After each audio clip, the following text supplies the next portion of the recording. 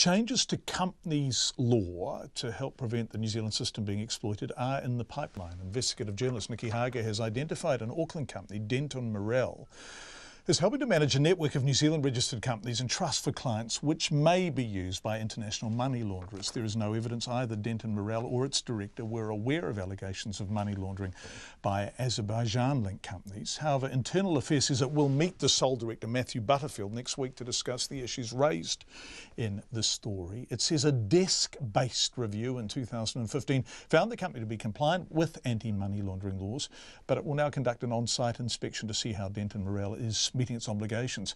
Mr Butterfield has declined to comment. Very welcome to call us in on Checkpoint if you'd like to. The Commerce Minister Kris Faafoi told our political editor Jane Patterson that officials have now been working on a law change for some time.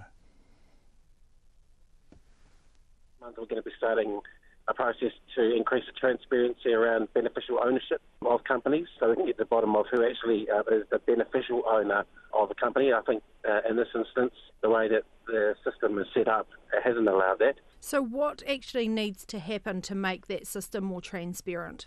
I think in plain English, making sure you know exactly who is the beneficial owner of a company. I think what you've seen in the past is law changes to ensure that there is a New Zealand owner or director registered against the company. But as we've seen in this case, that doesn't tell you exactly who is behind the company, who might be the beneficial owner.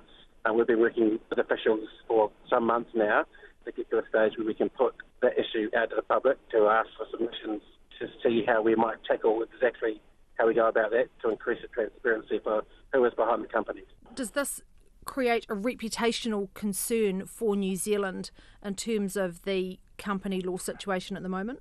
I think we've actually got a pretty good name, but what I think it does highlight is we have to be vigilant.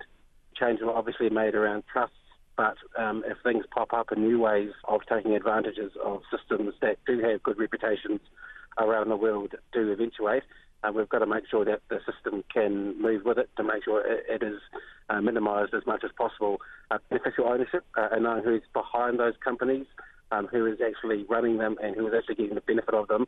And in this case, I think would be useful, which is why we've got that process getting underway at the end of next month.